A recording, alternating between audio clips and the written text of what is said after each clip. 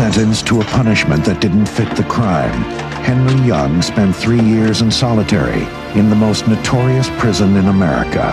Getting sentenced for stealing $500, that's extenuating. It was $5, not 500. Until James Stampill, a young public defender, was assigned to defend him. How old are you? Me, I'm 24. I am too. Now, an attorney and an inmate will find the most important friendship they'll ever know. You are the one that is going to die if I can't get some corroboration. For a smart guy, you're awful slow. I'm already dead. And ignite the most explosive case of their lives. You go up against Alcatraz and make yourself a lot of enemies. Enemies like who? I think you should withdraw from the case. I want you to get up there and change my plea to guilty. I thought you wanted to fight. I just wanted a friend.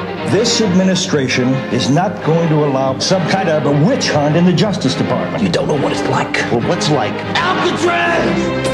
Warner Brothers proudly presents a motion picture inspired by the true story of two men We're friends, huh? There are some things worth fighting for. who brought the darkest secret in America to light. We'll fight these men so they will never be able to do this to anyone again. Christian Slater, Are you guilty of the murder of Rufus McKay? Kevin Bacon, I was a weapon, but I ain't no killer. Gary Oldman, I will not be treated the same way as this lying, murdering, two-time loser!